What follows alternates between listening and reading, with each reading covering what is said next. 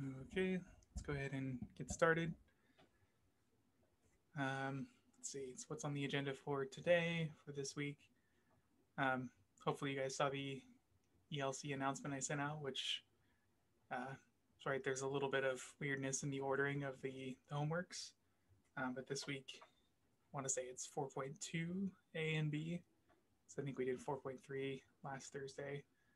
Um, but next up will be those two, 4.2 A and B. Um, Along with that, I've also opened up on Gradescope all of the um, essentially all of the assignments for the rest of the semester, just in case people find themselves with more or less time. Um, so I'll still set the original sort of due dates, when they're due, but you can sort of work ahead as far as you want. If you want to clear out some time, like we didn't, I don't know, the school kind of made fall break not really a thing, and I guess we have some kind of Thanksgiving break coming up, but they've definitely taken some of the breaks out of the semester, and I think they'll be doing that next semester too. Like I think they're removing spring break.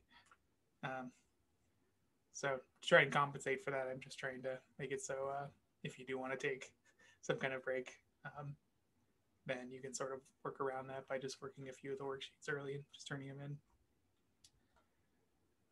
What else? Project grading, those should be back pretty soon. Yes, I'm just now getting caught up on grading. Just as an overall um, effort, I think everyone's doing really well on these. Um, and definitely a lot of improvements since the first project. The only thing I would mention so we have another project coming up very, very shortly. So I'll either start talking about it today or on Thursday. Um, this The only thing I would throw out is that for some people, you might want to get started a little bit earlier, just because for the last one we had that kind of rough draft date, or that was originally sort of like the final turn in date, but we kind of pushed it back, made that a rough draft date. And I think if people had turned in, like if their rough drafts had been their final drafts or something like that, I think people would have. I would have had to take off a lot more points on things, um, just because the rubric is sort of set by the department. Um, but yeah, so just that being said, with the next project, try to start earlier if you can. Um, so where you should be at this point is you should have at least looked at the project handout, and just sort of get an idea of what's going to be on it, sort of what the physical situation is. I would start by going through that sort of introduction section at the beginning, which has sort of a nice summary, and then skip all the way to the end and just go to the example and sort of see what they're working out. And then just kind of go back and forth between the example and the middle part where they're kind of going through the actual situation. So the example is supposed to like parallel the situation you have, but it won't be exactly the same. This one will be a little bit trickier because there's not an explanatory video for it. So I just want to make a PSA that, for everything you'll need on this project, we'll either be talking about in class or it's already on the handout. This one is a little bit more open ended. Something with the last project that wasn't super great is like I did the derivations and the mathematics in class, and very few people like included that work, but it was sort of a significant piece. It was actually working out those exponential equations using logs and stuff, to solve for various things. And a lot of people just said, "Here's the original equation, here's the solved equation," um, which is just the solved equation after I worked it out. So try to avoid that. Like you have to like actually include the mathematical write up, how you arrive at these things. Um, and so for this one, we don't have to worry about that so much because there isn't really one solution for these. This is kind of like a modeling exercise, sort of. So the idea is we're going into trigonometric functions now, and we did sort of linear modeling near the beginning of the semester, where you can sort of model things that just increase, at sort of a constant rate over time. But most things in the real world do not do this. At very best, like nothing can increase forever. Like eventually you level off. So linear models aren't super great for like extrapolating out to, various times. But more than that, like most of the things we deal with, if you're in business or um, even just in biology and the way seasons work, you have a lot of phenomena that are periodic in nature. So, something that's, even just like the temperature throughout the year, right? It's, it peaks in the summer and it kind of dips in the fall and winter and then peaks again in the next summer. So, and just like a lot of things exhibit this behavior. And so the whole point of this unit is how do we, like, what functions do we have to model this behavior? And how do we build them is kind of the big thing. I think this is kind of useful, like if people are thinking about industry or anything like that, this kind of stuff comes up if you're doing any um, it's a word that might not be meaningful, but it's a time series analysis is a big thing. If you do any kind of like prediction, modeling, data science, finance kind of work, um, this kind of stuff comes up all the time. Businesses' sales through a year have something called seasonality to them, which is exactly the same thing as the seasonality of temperature. And so, the name of the game there is finding a really nice bunch of cosine waves to, and fitting the parameters, kind of like we did with the linear models, to find something that sort of nicely models, fits a nice curve to your sinusoidal sort of data. But right, if you're doing biology, if you're doing physics, this is everything. Like essentially every major concept in physics is modeled off of a wave. There's this thing called the wave equation, and it sort of governs how physicists think most sort of particles work, and most forces. Um, and yeah, if you're doing things like biology, of course you have things like populations can be sinusoidal. If it's you can have sort of predator prey relationships where if you have a predator population going up, then the prey population is going down, but then there's not enough prey, so the predator population goes down and the prey goes back up.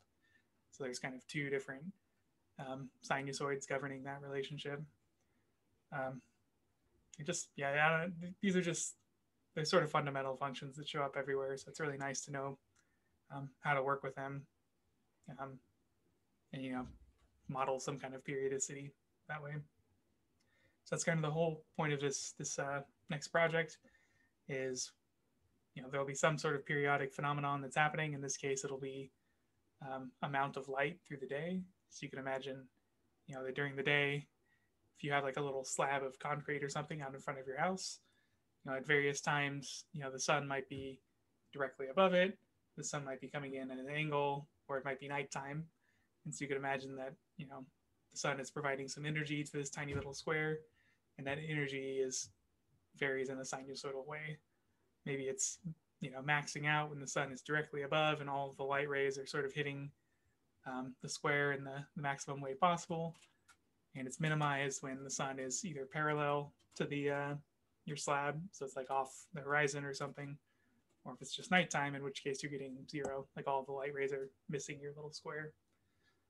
So that's the sort of periodic phenomenon that's happening there. And I'll talk about it a little bit in more detail later. But yeah, I think with that, yes, I just want to make a quick note before we get too far into things. For the project, I've actually already assigned groups. So this one I assigned randomly in ELC. It's under Project 3. So I would really recommend trying to meet with your partner or partners this week if you can. I haven't set the final due date for this project yet, but it'll definitely be easier to start earlier. Is that way if you have questions, either they'll come up in class and we'll address them here, or you'll have time to like go to office hours and ask any of the instructors like clarifications. So yeah, partners on ELC, go in there, pull their email, put at uga.edu on the end of their username or whatever, or message them through the group chat, or kind of whichever way you have of communicating with other students, and maybe try to set up a meeting for this week just to talk about you know, how you both understand the project, or how everybody in your group understands it, how much you've read, maybe if you want to start allocating different parts of the analysis, that kind of thing. Yeah, I would start this week. I just looked on ELC on project 3 and it doesn't show the partners. Do you know where specifically? Yeah, I'm not sure. Let me make a note of it and then I will check after class. Okay, thank you. ELC. Yeah, it might be like I set them, but they aren't finalized yet or something. So I'll have to go ahead and see if there's a button to click for it. Okay, so yeah, I'll say some more specifics about like what mathematics is happening in the project later, and try to say let's go ahead and jump into some of the stuff we've been looking at on pre-classes and in worksheets. So one sec, I will share my screen.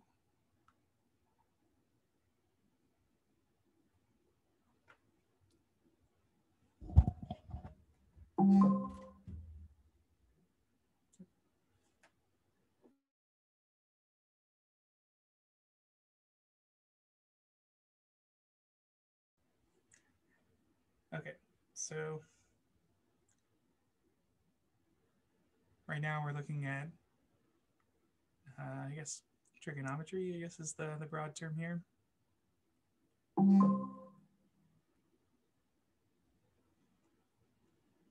And where we left off last time, I think was looking at the relationship between, we have a sector or something like that, and it's determined by, say, an angle and really a radius too, right? Like we could have rays shooting off to infinity. If we fix a radius, then we get a specific circle.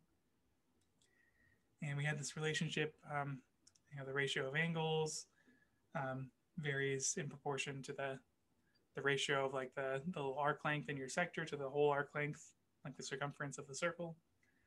I wanted to point out one quick warning here.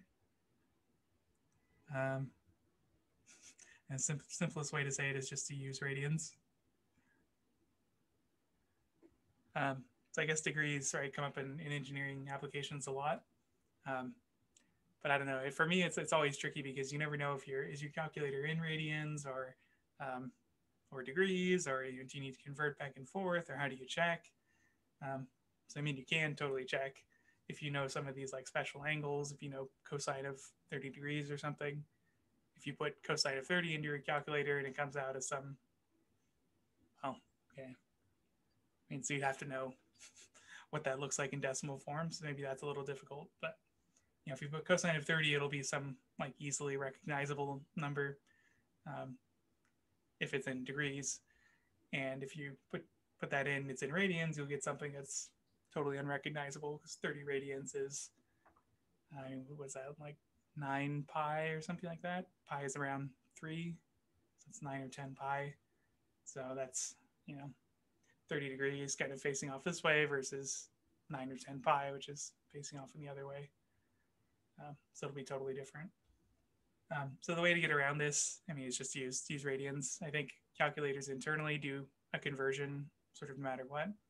So I would just, for once and for all, set your calculator to radians, and every time you see something in degrees, just convert it to radians, at least for this class.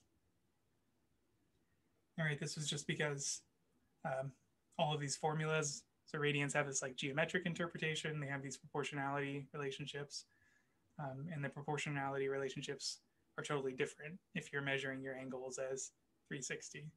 And remember, we said this was like totally arbitrary, whether it's 2 pi or 360, or if you call it just one revolution and ask yourself, about half of a revolution or a quarter or whatever. But so you have to pick some convention to go with, and radians is the one we'll run with. And this was like theta r versus theta d. I think this came up on the quiz too a few times. So right, it's just a matter of, this is a common sort of mistake. So I'll try to box that and put the warning sign on it and everything there.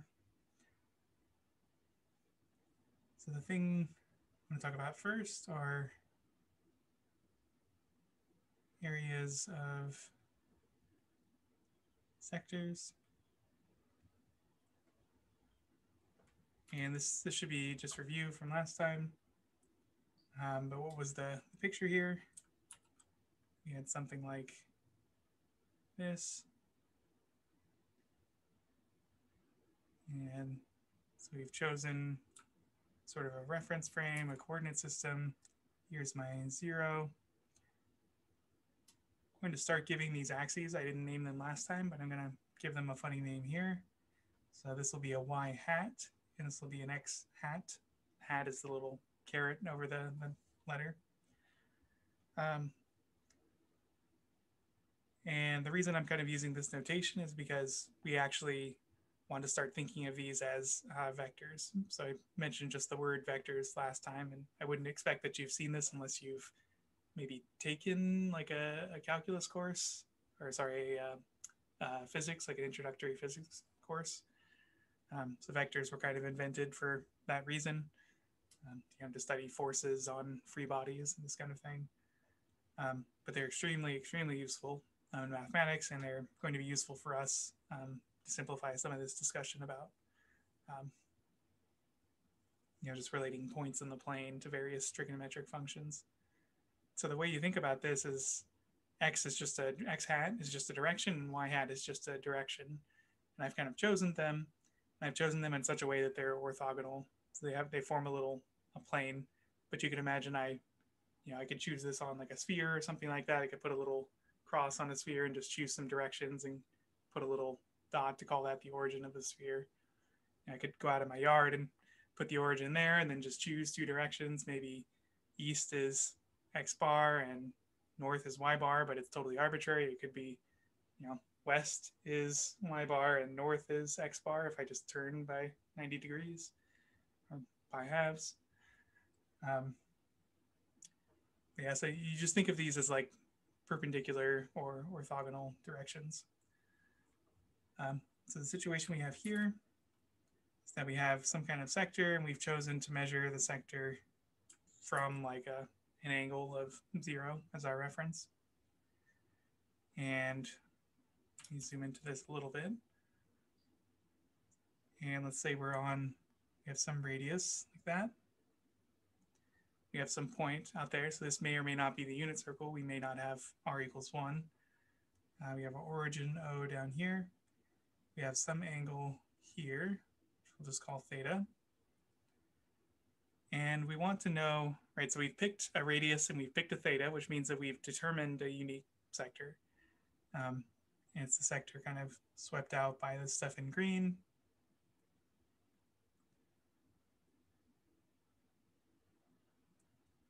And just remember, like, if we didn't pick a radius, we wouldn't have anything to work with yet. Because, right, if the radius was out here instead, this would be a totally different sector, and it would have more area. So we couldn't really talk about the area. We can't even really talk about a sector, really, just associated with an angle.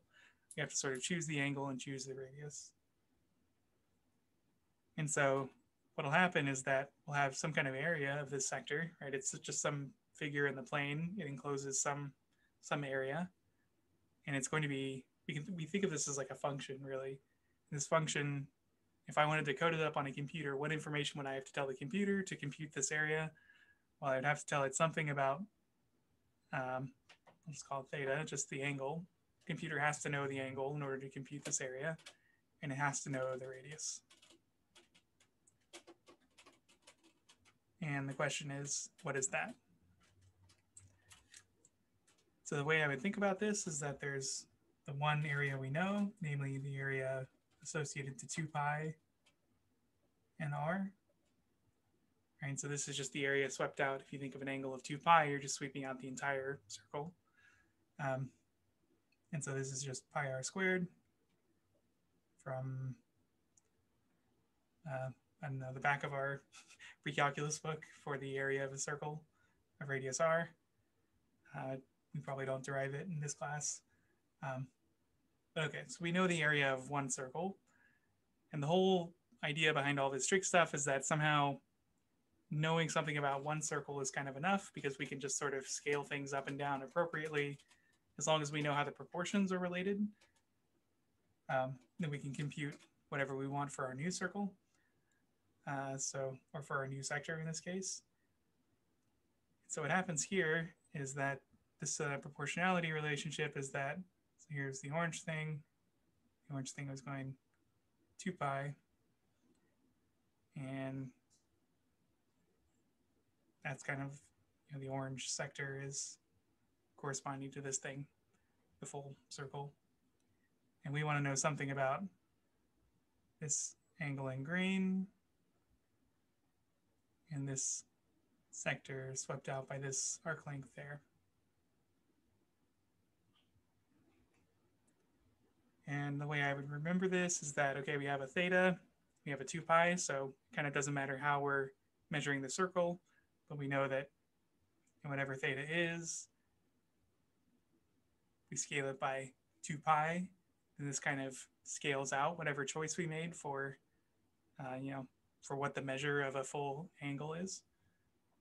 And so the proportion of this small angle to the proportion of the entire circle is just going to be the same as the proportion of, well, the area of the small sector to the area of the entire circle.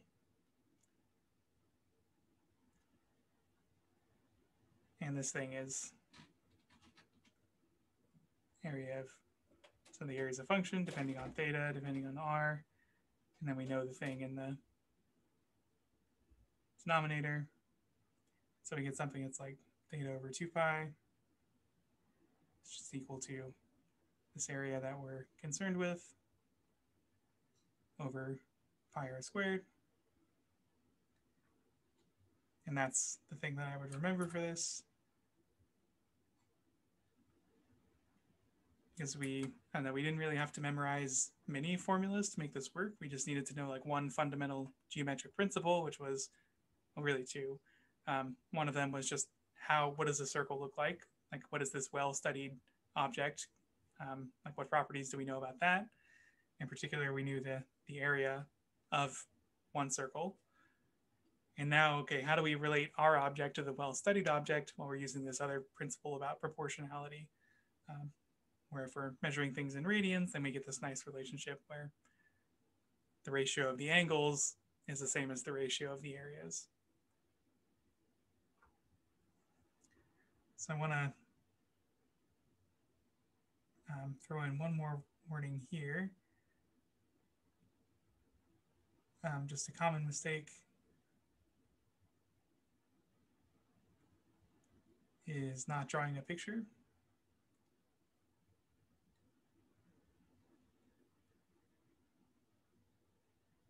I will maybe box that one. That is worth keeping in mind pretty much through this entire unit. Really, for nearly every problem, you'll want to practice writing out some kind of diagram that helps you reason about the problem. This is really good practice because then when you get to a question that you don't necessarily know how to do, you have a place to start. Like, you have a first step that you can take towards a solution, which is namely diagramming the situation, drawing it out, getting a picture, a schematic that represents things, making it as accurate as you reasonably can. But also, this is good just to do in general, even for problems where you think okay, I know how to apply the formula, I don't really need to do anything here. Still draw a picture because you want to sanity check your work. Oftentimes I find myself doing something, I'll just rush through it, I won't draw the picture, yeah, I know it, I'll just plug in the angles or whatever. And then something ends up looking weird, and then I draw a picture and it's oh, of course, the angle, I thought it was in this quadrant, but it's in that quadrant. Just, silly things like that.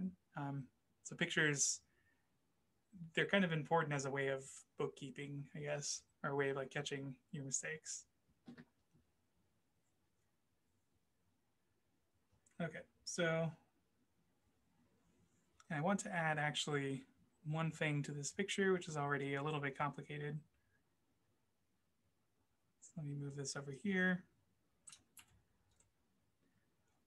what I just want to say here is that we picked theta, we picked r, and we can actually, we actually get a point out of it. We're getting a lot of things out of that choice. But so maybe I'll call this point. This little arrow thing is just indicating that it's a vector. Right, so it's just an arrow that points somewhere in the plane. And this vector can actually be a function. It can depend on theta, it can depend on r. And all I mean by that is like I chose one theta and r and I got some, you just think of this line segment connecting the origin to your point. It's like a little arrow, so it has a direction and it has a magnitude, like the length of it. And if I chose a different theta, right, I would get a different arrow. And if I chose a different r, I would get a longer arrow. So this is a function. So I guess p bar or p vector is a function that takes two real numbers. So that's like its domain. There's a notation for this, R2. R2 is saying like you have two copies of the real numbers. And this is the same thing as the Cartesian plane we're used to working with. And what does it send out? It sends out a vector. This is a more abstract function. The outputs aren't real numbers anymore. They're mathematical objects of some sort. It's like a geometric object now. And what I wanted to point out here is that we have a notion of polar coordinates. And so, well, okay, let me just write it and I'll explain what it means. So if we try to look at this in terms of coordinates and we ask ourselves, what is the x coordinate of this point and what is the y coordinate? Maybe I'll make a cleaner picture a little bit later. Then these would be formulas for those coordinates. So if we're on the unit circle, the x coordinate would be cosine of theta and the y coordinate would be sine of theta. And if we have an arbitrary radius, well, we just scale that x and y value by r. Is there anything I wanted to say here? Guess not. Okay, so yeah, the point here, this is kind of maybe an aside.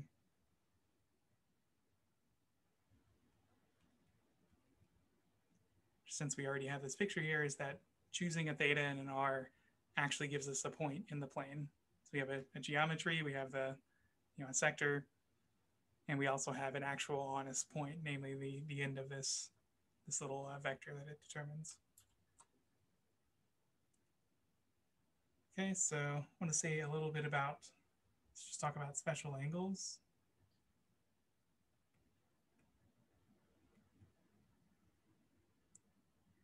And I hinted at this last time that there's, if you go online, actually, I wonder if I could even bring it up. If that works, yeah. If you just search Google for, unit circle, you're going to get this image right here, which is an absolute mess. It's so complicated. It's just such a pain. Why would we ever do this? Yeah, so there's just like way, way too much going on here. We definitely don't want to memorize, I don't know, what is this?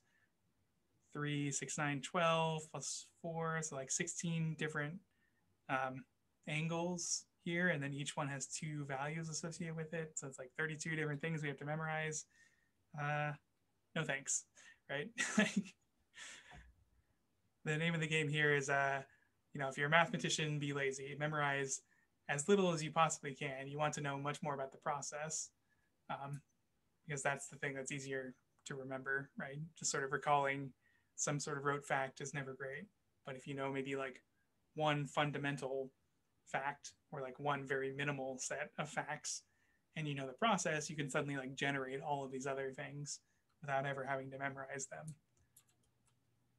So what I want to focus on, so I guess we'll start with this picture here.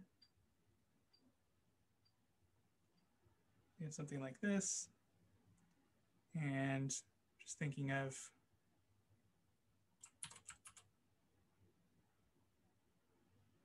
1/4 of a circle. It's not the greatest circle in the world, but so again, this was the y hat direction. This is the x hat direction. There's my origin that I've chosen sort of arbitrarily. And I want to think about a few angles here.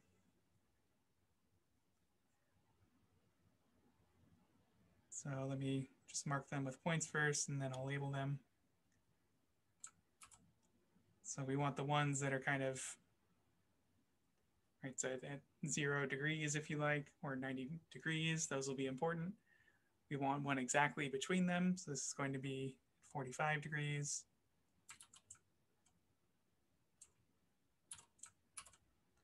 Something like that. And then maybe let's also break, that's not going to be exactly half, but let's pick two that are sort of in between.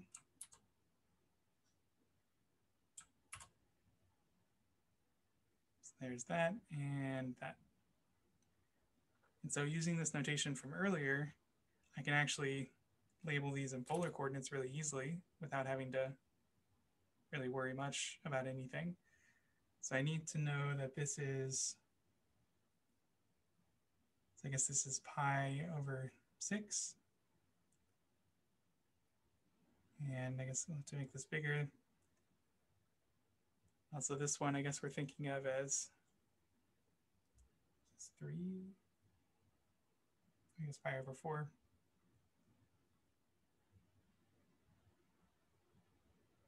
And one up here. This one is pi over 3. And then of course we have this thing is just a right angle. And we can label these points in the following way. So if we just imagine, right, so I haven't told you a radius yet, I've just told you the angles. We can always pick one nice radius if you want. You can just pick a radius of 1 and ask where do these rays, like at say at pi 6, where does this intersect the unit circle? And I get some point, say here, this is going to be p bar, and it's going to be, right, it's a function, it takes in an angle and a radius. So the angle is pi 6, the radius is 1. I can also think of this p bar down here, which is just at 0, angle of 0 and a radius of 1. This one here, set an angle of pi over 4, radius of 1. So hopefully get the idea there. And lastly, we have this one here. Is that pi halves and 1.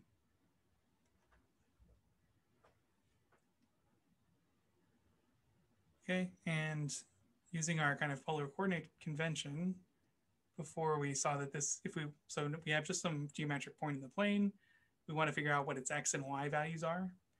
So we can write this as, well, we're using the formula as like p bar theta and r is equal to this point, r times cosine of theta in the first coordinate, and r times sine of theta in the second coordinate. I want to box this and mention that this is like a really, really key thing to remember for this section is somehow like if you have an angle, cosine is kind of picking out the horizontal component, and sine is picking out the vertical component.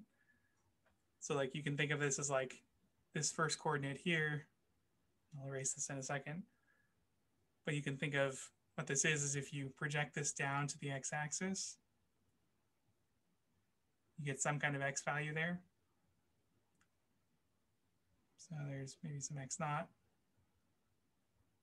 And you can project it down to the y-axis. You get some y naught. R cosine theta here, so this is telling you the length of this segment here in red, and our sine of theta is telling you the length of this segment here in orange. And so you have a segment, you actually have points, you can think of these as actual vectors if you like. And what happens is like there's an addition rule for vectors where to add two vectors, you add them as arrows. So if you have two different arrows pointing in two different directions and you want to add them up, you go along the first arrow and then you pick up your second arrow and put it at the end of the tip of that and then follow the second one. So it's a little bit, if you haven't seen it before, it's a little bit tricky to understand how that goes, but you can just imagine this red arrow here, if it were up here instead, this is just telling you that this p-bar function decomposes into two components. There's one that goes strictly along the y-hat direction in orange, plus this other red portion that goes strictly along the x direction in red. So we always have this freedom to like pick up a vector and move it around. It's some arrow with a fixed length, but it kind of doesn't matter where we put the base of the arrow. So I will put that back for now. Actually, I think we can leave that on the drawing. That should be fine. But okay, if I wanted to find out what are the x and y coordinates associated to these angles on the unit circle, I can just use this polar coordinate formula. And really the r is 1, so it simplifies a lot. So for example here, whatever xy this is, we know that the x part is cosine of pi over 4, and y is sine of pi over 4.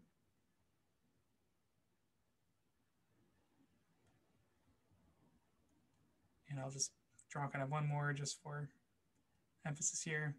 If we wanted to figure out what the xy coordinates at this point were, well, it'd just be cosine pi over 6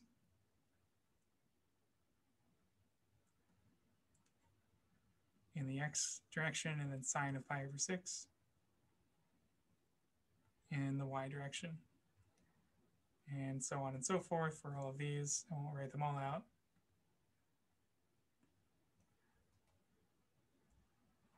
And so this is actually how we kind of define cosine and sine, really. We have some angle, right? We started with some angle like pi fourths that only determines a ray. So we don't have like a radius yet, but we can just pick a radius and agree that that's always the radius we pick if we just specify an angle. And like if I want to know what is sine of that angle. Okay, well, I look along this ray, I know sine is going to correspond to a y component somewhere. And I just agree that the somewhere is going 1 along that ray. So I go along that ray 1 unit, I look down at the ground, and I see, if I'm doing sine, I see how high up I am. And if I'm doing cosine, I'm seeing how horizontally displaced I am. All right, so these are the special angles. There's kind of a nice way to remember these. So I will say that this is the thing you sort of do have to memorize here. There's kind of no getting around just knowing the values of cosine and sine for these special angles. I don't really know a great way, but I can at least give you a trick that kind of works. So we'll make a little table here. And this is honestly just a trick. There's no real reason why it works that I know of, but here we go anyways. You can think of this as just, I guess, it's another mnemonic device.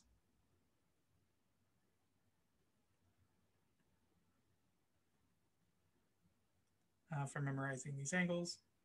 So you make a table, you put sine for the first column, you put cosine, theta for the second column.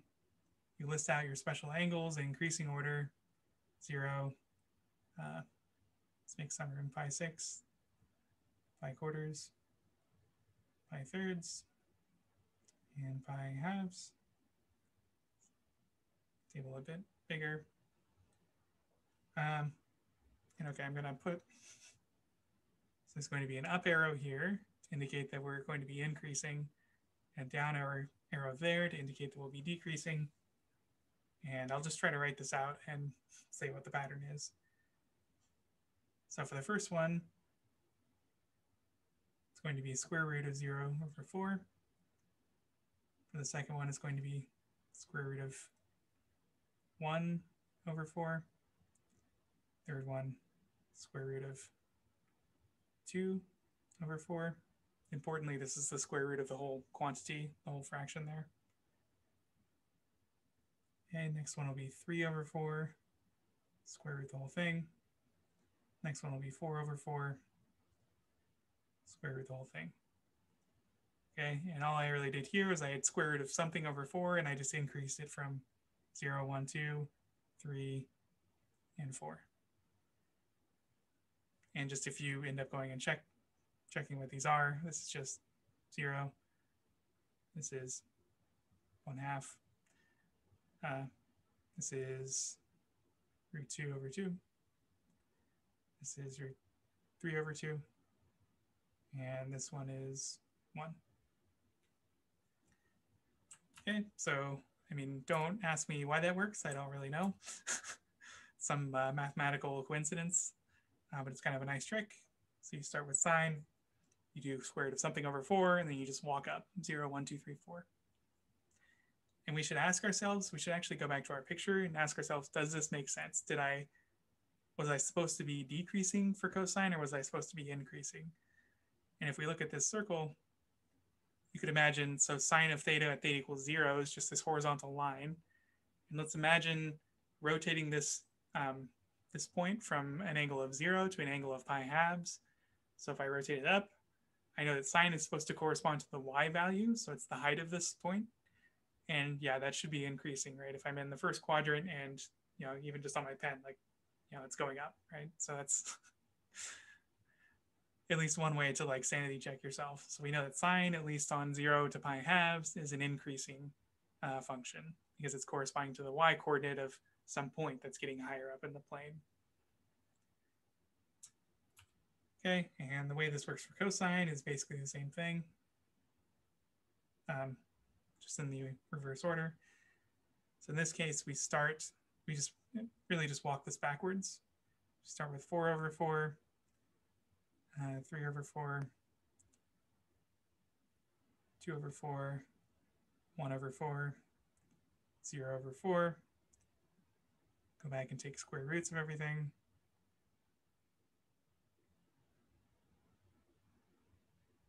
Put a line to separate these. And okay, we'll find that this is 1. This is root 3 over 2. This is root 2 over 2. This is 1/2, and this is 0. So there's also kind of a nice pattern here where try and draw some of it in yellow. It's just kind of flipping the order of these things.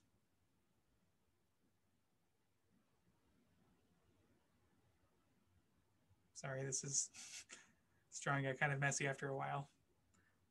It's, yeah, I don't know, it's just flipping the order. So it's kind of like a little shoelace or something in the middle that connects them down. But yeah, so there's some mnemonic device for remembering these, and it works out that way. Okay, and then don't worry if you weren't able to copy this down. I'll put these notes up on the website afterwards so you can refer to them if you'd like. But here's sort of the important part of this is, why is this enough? Why is only having one quadrant enough? So we'll need a picture here. So now we need something from kind of really early in the class. Sorry, here's my y hat direction.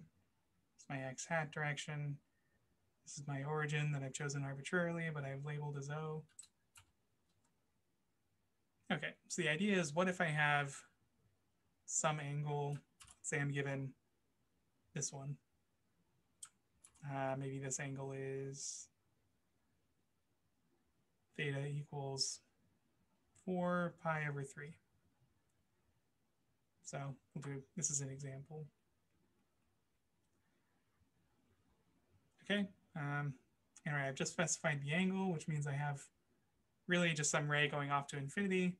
But if I want, I can choose a very special radius of r equals 1 to get an actual point in the plane. And we knew that in polar coordinates, if we know the angle, then we know the point in the plane. So if I had this is p bar, it depends on theta, depends on r.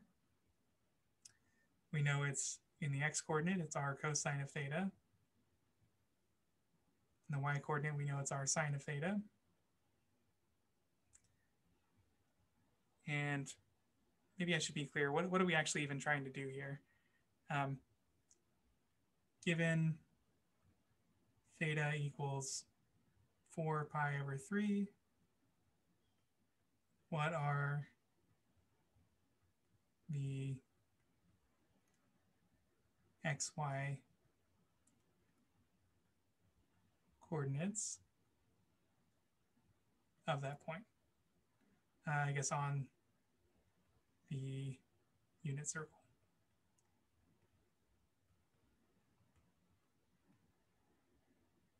So that's what we're trying to figure out. So we're going to use this polar coordinate trick. This tells you that whatever the x-coordinate is, it's a function of r and theta, and it's expressed this way. R is just 1 for us, and we know theta. So we know that, and this is just equal, right, to some pair x naught and y naught that we're sort of used to on one hand. And then on the other hand, coming from this side on the right, we know r is 1, and we know what theta is, but we don't know what cosine of it is. Cosine of pi over 3, or sorry, 4 pi over 3. And sine of 4 pi over 3. And again, remembering this fact that cosine is the horizontal component, or sort of the component that's like projected along the x-axis or the x direction, and sine is the vertical, or the one that's projected onto the y direction, that's going to be pretty important for other stuff. So it's good to remember. But okay, so we know whatever this point is, it's given by cosine of 4 pi over 3 and sine of pi over 3. So if we can just find the coordinates of this point, then we're good to go. And so the game you play, let me make this a bit smaller so we have some room. Move it over here or something. Okay.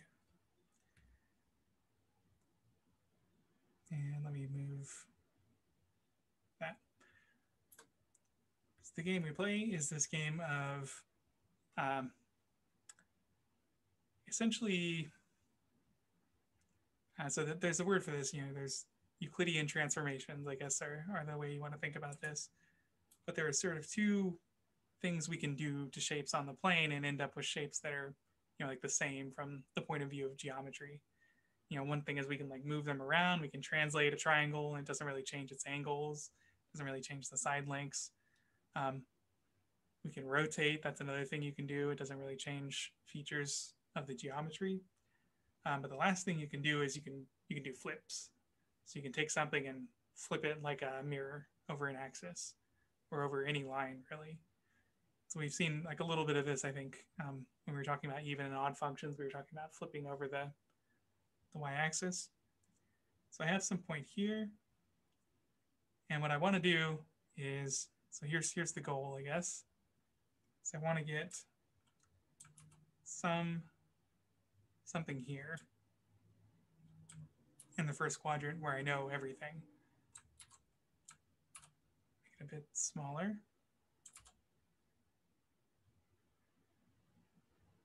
And so this is going to be some coordinate x1, y1.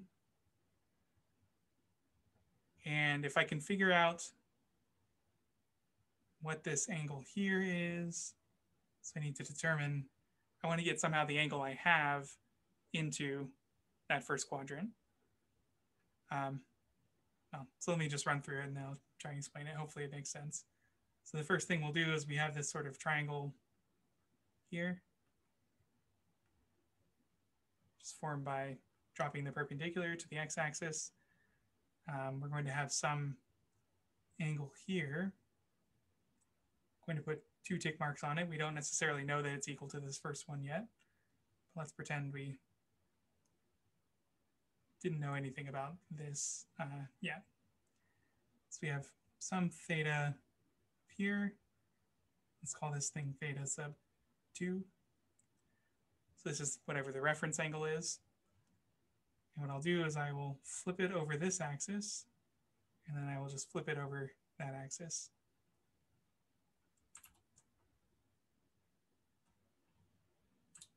And maybe I'll label these as like this will be the first step, and this will be the second step. Okay, so if I do this first flip, I get something. Let's just copy this picture into a new one so it doesn't get too messy.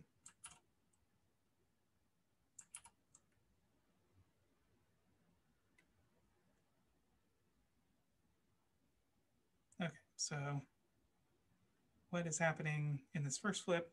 So yeah, the first thing is I wanted to choose this reference angle because I'm only concerned with this little triangle.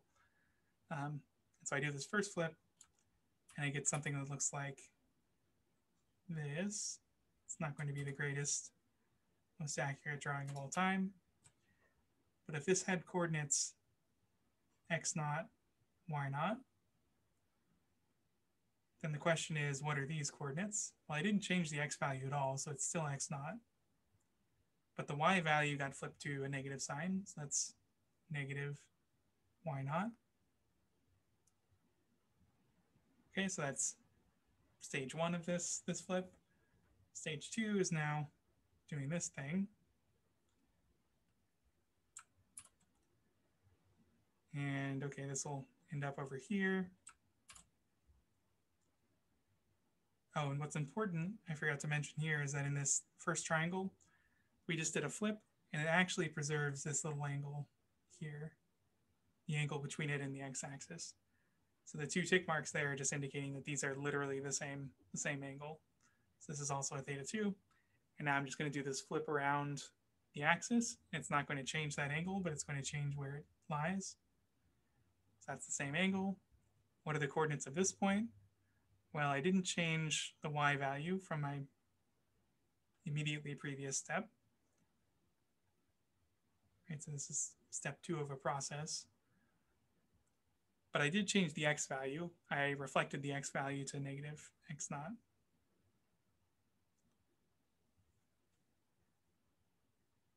Okay, and the idea here is that now I'm in the first quadrant, and I know that these will be, well, so okay. I know that on one hand, this is equal to negative x naught. So let me do this. On one hand, this new, we'll call it p bar 0, p bar naught, is equal to this thing that we got from the geometric process of flipping. On the other hand, we know things about points in the first quadrant. We know it's r cosine of theta, sine of theta, where theta is just this angle here.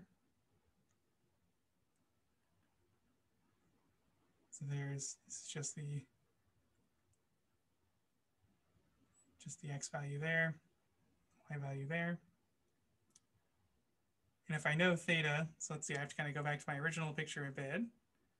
So this was an angle of 4 pi thirds for the original theta, which means that my theta 2, so this is just the reference angle for it. Remember, I dropped the perpendicular to the axis. If I were above, I would have to drop it down. But I want some reference angle, theta 2. Well, okay, if I've gone around half, then that's exactly 1 pi or 3 pi over 3. And so this additional incremental piece is just 1 extra pi over 3. So that'll be important. This whole determining the reference angle business is really nice. So we know that this angle here is still pi over 3 once we've done these transformations. And so we know that this, since we're still on the unit circle, is cosine pi over 3 in the x-coordinate, sine of pi over 3 in the y-coordinate. And hopefully we know these are, one of our special angles. So let's see. We actually know that this is make some room here. Let's see. This is square root of 1 over 4 if I did the table right. Square root of is it 3 over 4?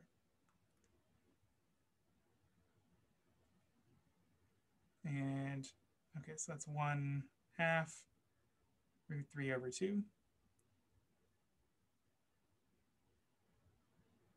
So this is just some chain of logic that we're using here. So we've reduced it to something we know about, namely an angle in the first quadrant on the unit circle. It's a special angle where we know the value. And so now we just have to do one last step where we compare this, what we got from the geometry, to this. And remember that this down here was what we were originally looking for, x naught, y naught. And we just kept track of it, how it changed. So we get an equation that looks like, so up here it's negative x naught, negative y naught. It's just equal to 1/2 root 3 over 2. And this is the beautiful thing about vectors, is that if you have two vectors that are equal, then all of their components are equal. So this is telling me that, let me move this calculation to a new page so we can see it all at once. So this is telling me two things. Well, it's that negative x naught is equal to 1/2, and negative y naught is equal to root 3 over 2. And it's telling me about that, those two pieces of information. Okay, and then I can do this and just solve for these. X naught is equal to negative 1/2. Y naught is equal to negative root 3 over 2. And so if I know that, I can go back up here. And I now know the coordinates at this point. Negative 1/2, negative root 3 over 2.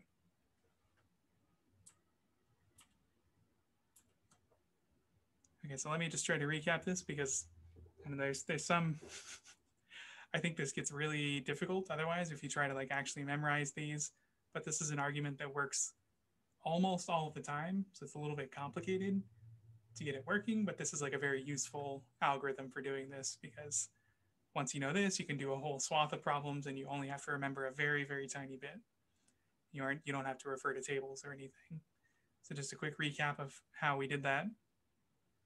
We started off with the fact that we know sine and cosine for a bunch of special angles in the first quadrant only.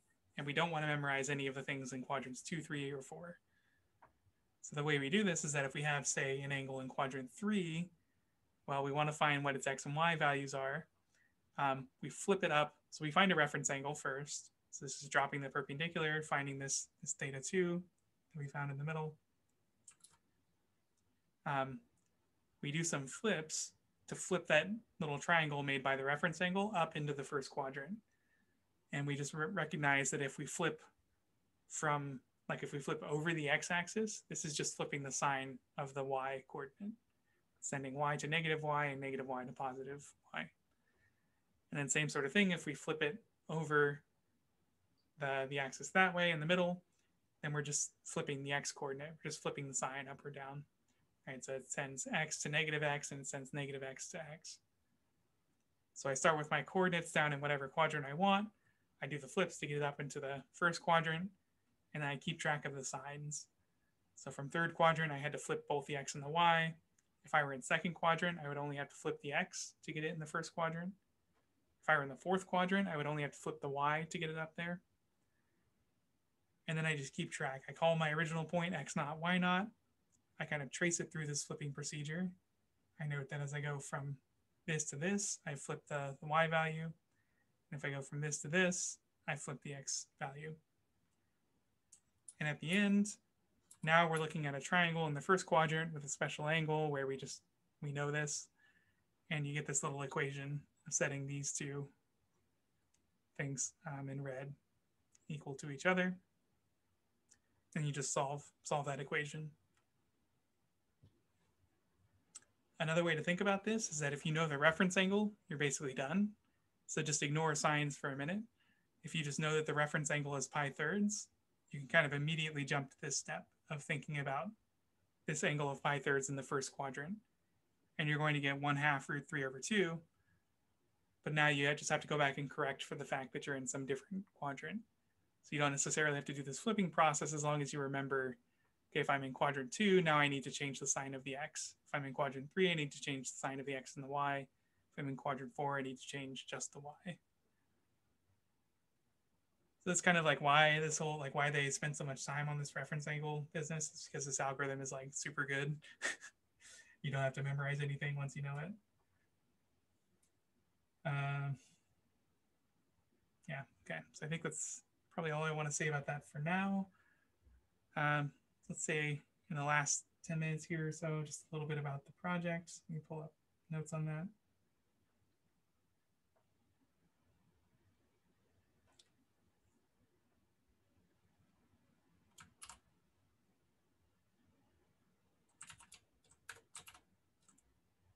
Okay, so this is project 3.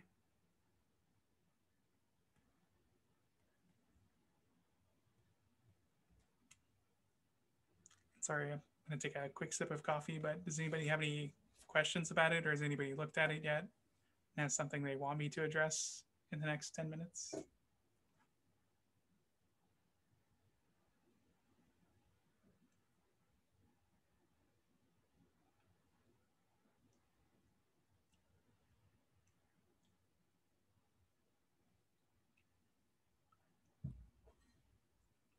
Okay, sounds like a no. So the question we're looking at here is the following. Well, maybe I'll draw a diagram first. So here in orange, we have,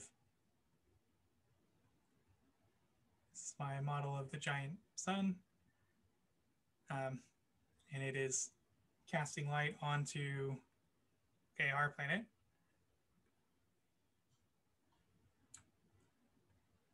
Okay, so here's equator, North Pole, South Pole. Okay, that's us, basically.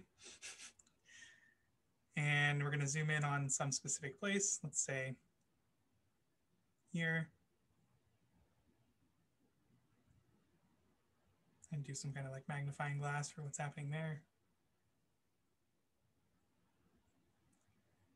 So what happens is that we have some kind of like tree or something, and it has some leaf sitting on a branch. Okay, can I actually draw this? Let's see.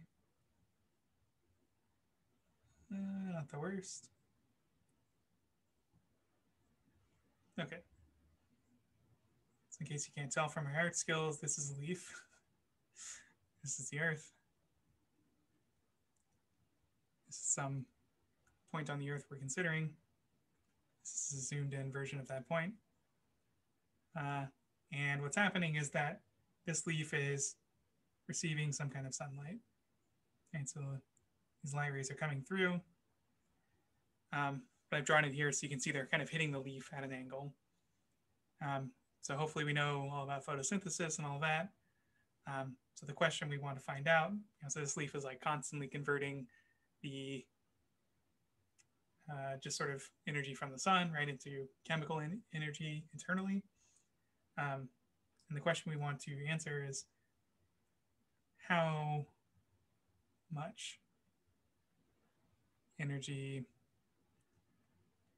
hits a leaf over, say, a 24-hour period.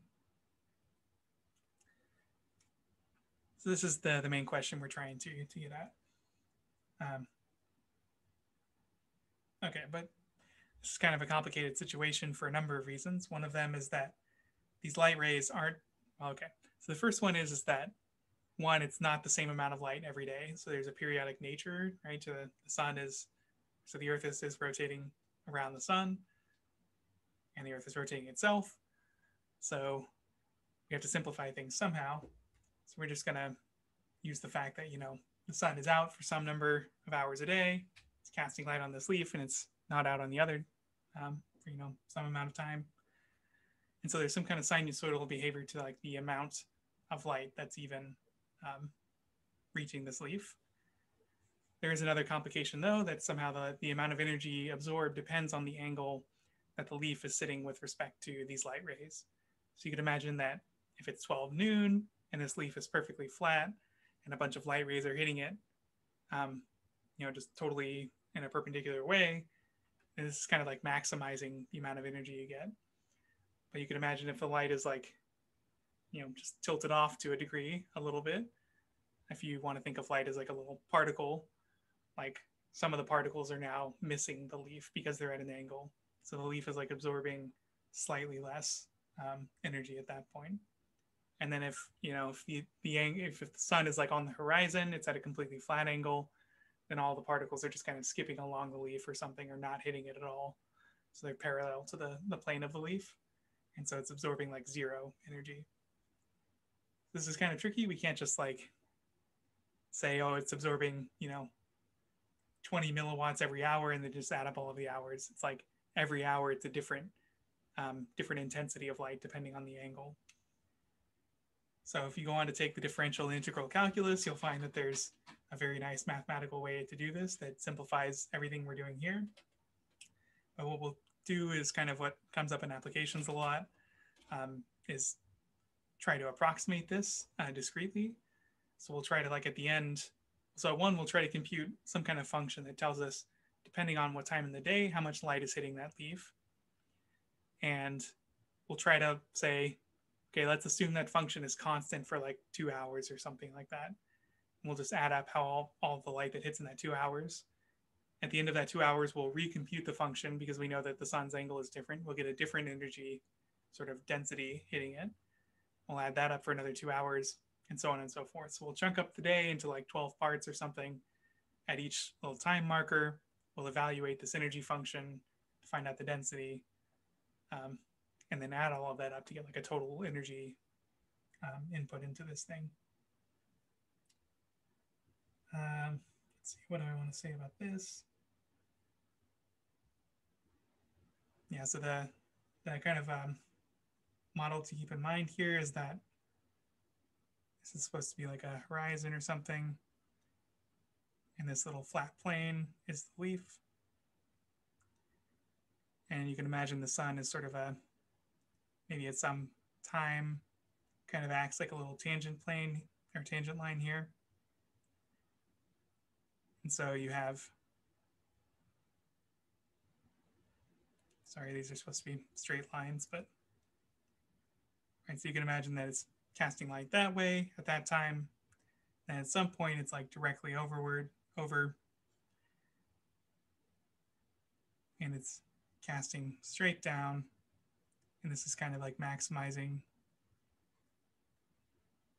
the amount of energy that the leaf is sort of absorbing, because it's sort of all of its surface area is hitting everything at a direct angle.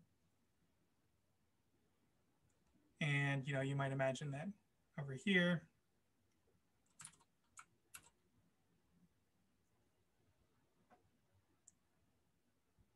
now these are coming in totally parallels with the leaf. And sort of none of that, if the leaf was like a solar panel, none of it would be hitting the panel.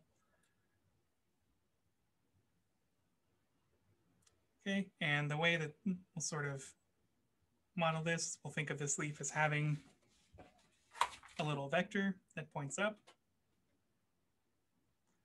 And we'll think of the sun, well, it'll be coming in at some vector like this.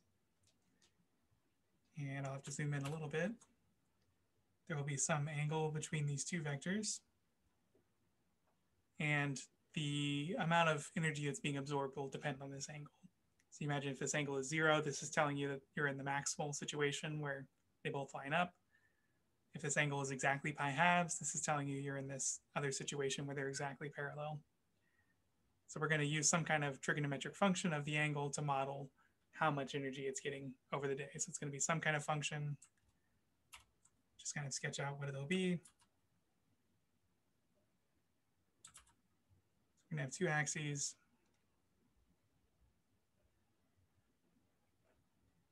And what it's actually going to be, this is very important, that it's not x and y. This is theta as a function of t, theta being this angle here, the angle between these two, sort of the angle associated with the leaf, which way it's pointing, and the angle that the sun ray is coming in. And so we know that at like 12, maybe 12 noon or something, it maximizes. Sorry, I'll let you go in just one sec here, but and we know at maybe time 0, it's 0, and maybe time 24. Time 24 is just equal to time 0. This is like midnight. And we'll want to come up with some function that models, increasing through the day, hitting that max, and then decreasing. Oops. And this max, what angle is this? This should be some angle here. So it'll be some function that sort of does this kind of thing, and then it also is periodic. So it's going to do the same thing outside of that range. So this won't be a sine function or anything yet, maybe just sort of a linear function or a piecewise linear. And then later on, we'll see that the energy ends up being sinusoidal, and we'll need to model that too. Okay, so definitely take a look at the project handout, start reading through it, take a look at the example. I'll post up these notes, and see you guys on Thursday. Thank you. Have a good day. Thank you. You too. You can say hi. Say hi.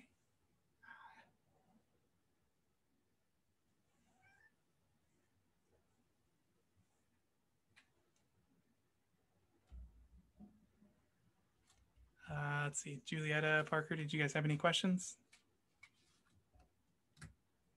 No, thank you. Okay. See ya.